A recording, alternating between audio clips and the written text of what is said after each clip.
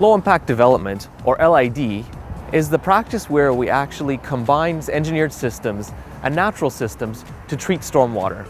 This is the Elm Drive project, one of the first LID road projects in Ontario that the City of Mississauga has implemented.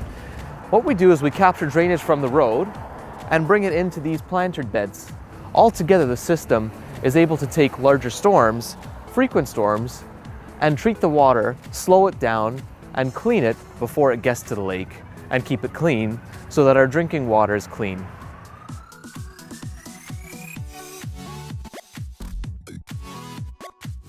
It's always beautiful seeing plants around you, even in a center median like this.